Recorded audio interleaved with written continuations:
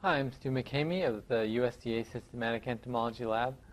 Okay, and for the last thing I'm going to show you is about deltocephalinae.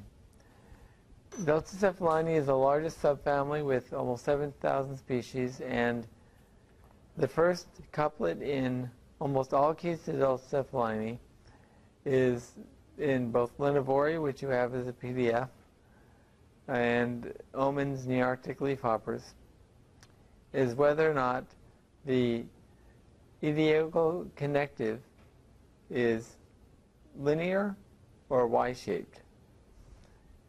So my linear example, I thought I had brought, but apparently I didn't, so I'll just show you. This is the Y-shaped.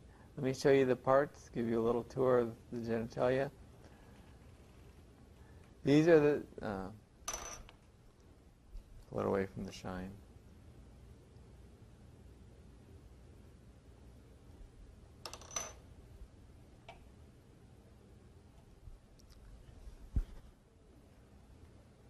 This is posterior here. This is anterior. So it's been pulled out of the pigifer.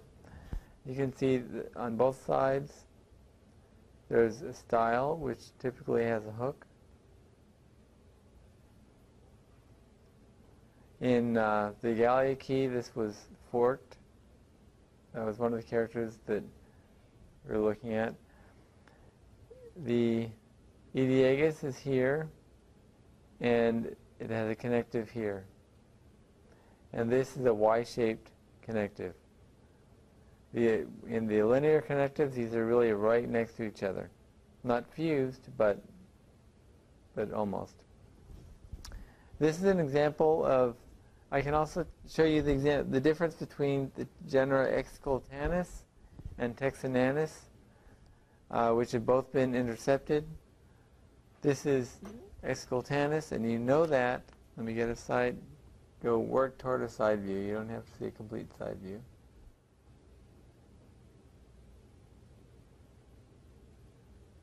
Well, you can see the Ediagus.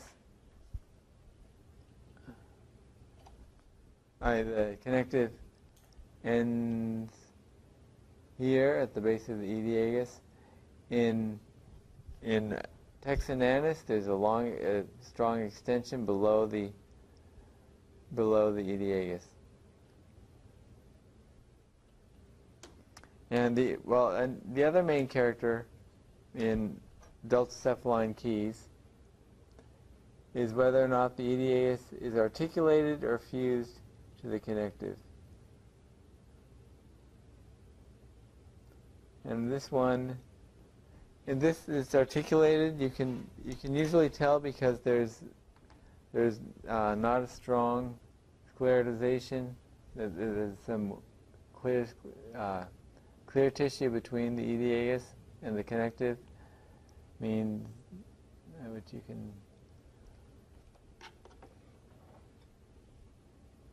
sort of see the connection here, right there.